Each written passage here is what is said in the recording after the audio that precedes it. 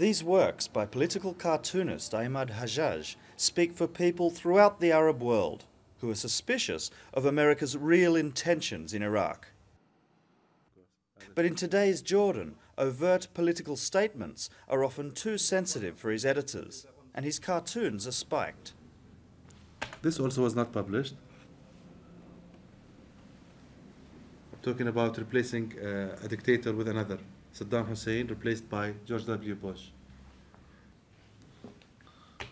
Emad fears the climate of censorship is getting worse. Yes, and I think it somehow was encouraged by the Americans.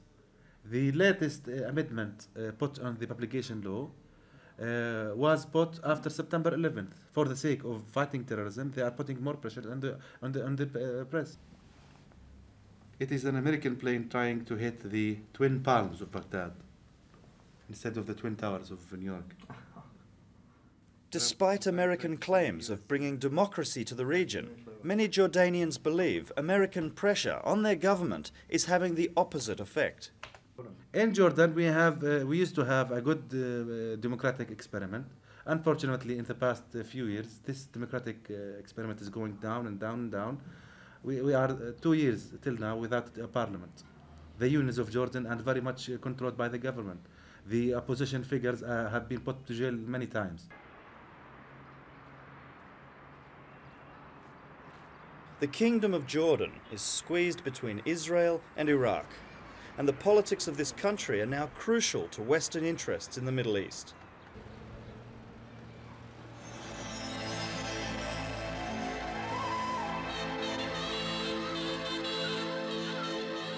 In an attempt to get the population to support its Western-oriented policies, including tacit support for the war, the Jordanian government has launched a PR campaign, Jordan First.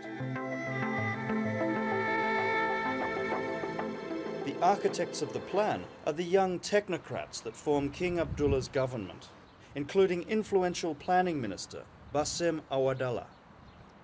As we are moving ahead to make sure that our national front is united, that we do have a civil society that is modern, that is vibrant, and that is carrying forward the process of modernization, it was necessary to make sure that the domestic agenda of social, economic, and political reform take precedence over the regional considerations. But it's not an easy sell. These Western-educated young professionals should be natural supporters of the government and the Jordan First policy, but they're not. The mural they're here to unveil will serve as a lasting expression of their opposition.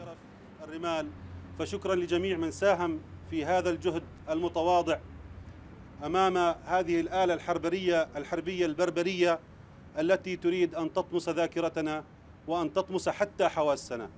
فشكرا لكم جميعا وأهلا وسهلا فيكم.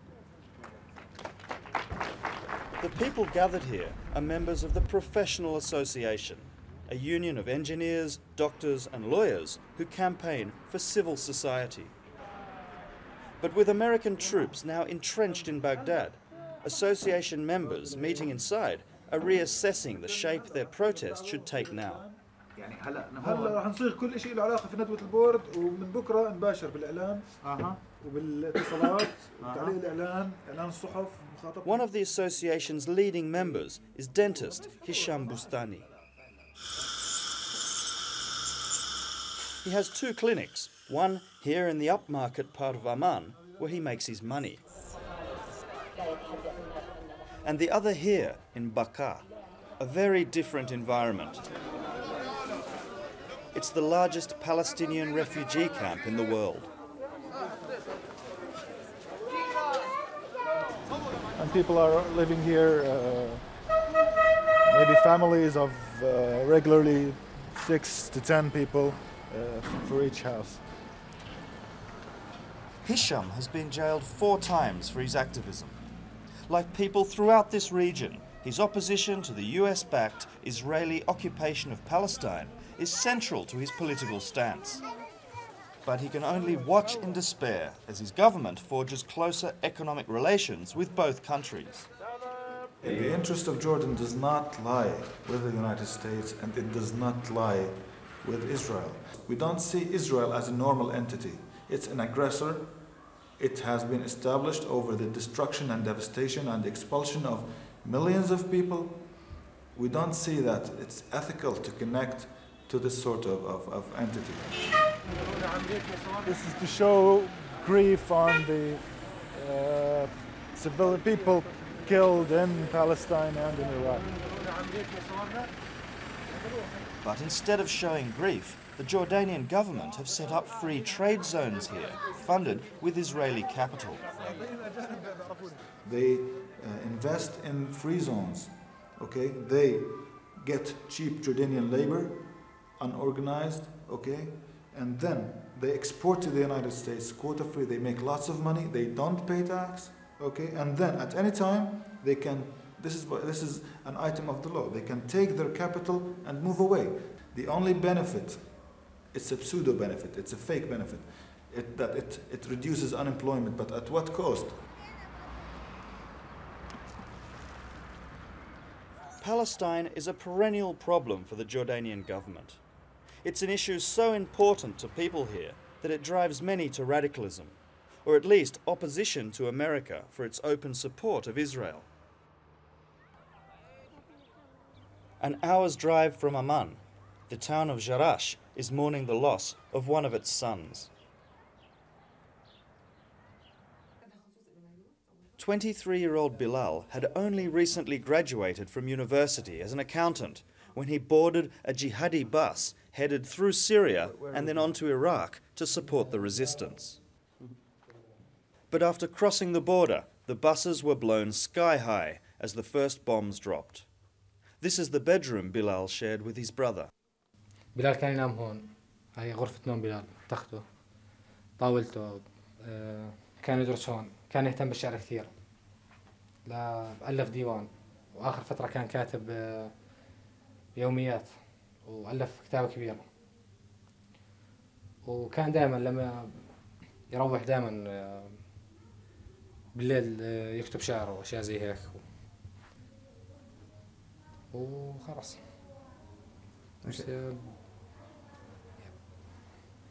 يفتح مضايق مش قادر أحكي يعني ما شوي. Bilal's death passed without public protest or fanfare. Fanatical anti-Americanism is not a sentiment the government is ready to tolerate or encourage. The death of Tarek Ayoub was different. The day before Saddam Hussein's regime fell, the Jordan Times and Al Jazeera Baghdad correspondent was hit by an American shell.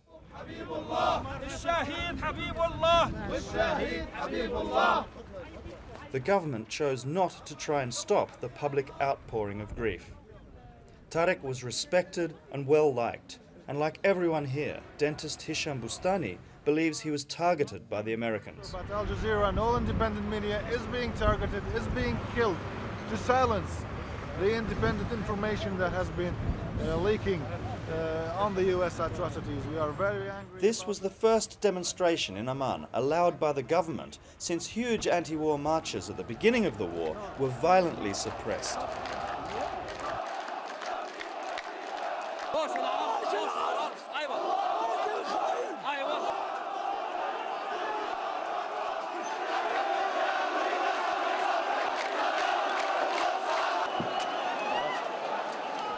This march was held after Friday prayers, traditionally a time for Muslims to vent their anger. Now with Iraq occupied, and after strict warnings from the government about a repeat performance, the demonstrations have ceased. Nowadays, after prayers, the streets of the capital are quiet. If wealthy, Western-educated Jordanians oppose the government's pro-US and pro-Israel policies, then it's no surprise that Islamists like Jamil Abu Bakr do too. He's the deputy leader of Jordan's Islamic Action Front, the most influential party of opposition to the government and to their support of America. الديمقراطية لا تأتي على ظهر الدبابات ولا بقتل المدنيين ولا بالاحتلال العسكري ولا تأتي رغما عن أهلها. الديمقراطية يمكن تتولد بإرادة الناس وبرغبتهم ومن خلالهم. When he's not at the mosque, he's at party headquarters, where a series of educational seminars are held. This group today are learning about Islamic architecture in Israel. But with my presence, the lecture takes a more political turn. Which is targeted by Sharon, the friend of the Australians. Australia is the newcomer now. I mean Mr. Howard only, not the people of Sydney, of Melbourne, of Canberra. They are friends, we are all the children of Adam, and we appreciate the Australian people. But it is the problem of Howard, who is the hand of Mr. Bush. But members of the Islamic Action Front know that their own government invited the American soldiers to enter Iraq from Jordan. It's a move that's totally out of step with popular sentiment. But there's little people here can do to stop it. نعم صحيح، وهذا موقف للحكومة ونحن والشعب الأردني يرفض تماما هذا الوجود، بل يدين، وهو لا يمثل موافقة الشعب الأردني على الوجود الأمريكي في الأردن. فهناك اختلاف بين موقف الشعب وقناعته وإيمانه والحكومة كما تعلم ليست حكومة شعبية منتخبة. We are making no excuses at all about the special kind of relations that we have with the United States. However, they are relations built on mutual respect and on mutual understanding of the common interests that we and the United States have for this region. Jamil Abu Bakr says that now the first phase of the war in Iraq is over. Dissenting voices in Jordan, particularly those of political Islam, are about to experience even less tolerance and more pressure to fall into line with the government's position. والله احنا الضغط موجود منذ زمن واحتمال ان يزداد هذا الضغط في المرحله القادمه، وخاصه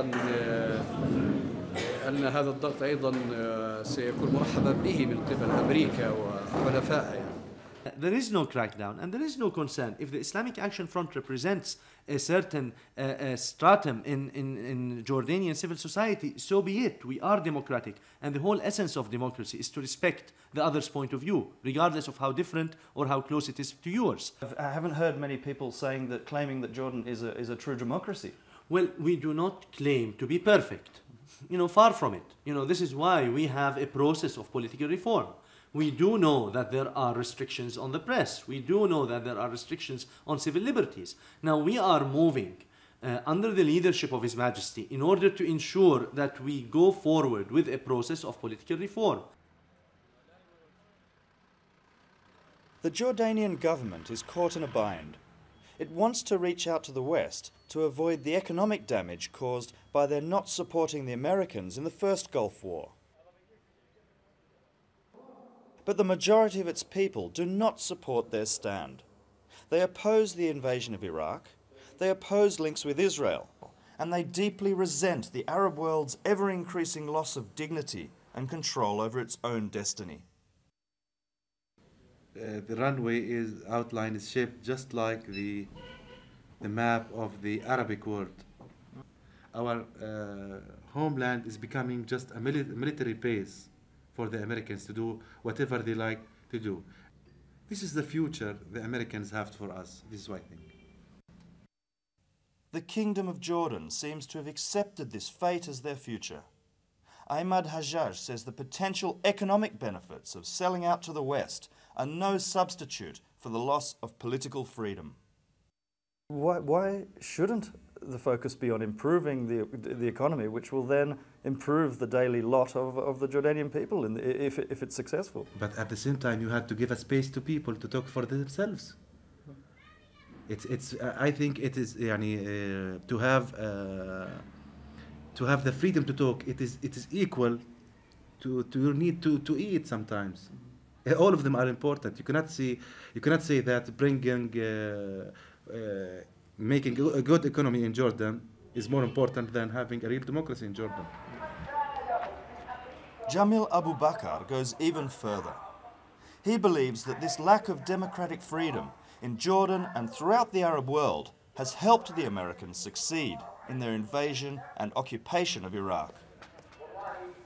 ونؤكد أيضا أنه على جميع الحكومات العربية وفي حكومتنا أن تستخلص العبر والدروس بضرورة التفاهم مع الشعوب والاصطلاح معها وتوسيع الديمقراطية والمشاركة الشعبية في إدارة شؤون البلاد حتى لا تقع نفس الكوارث.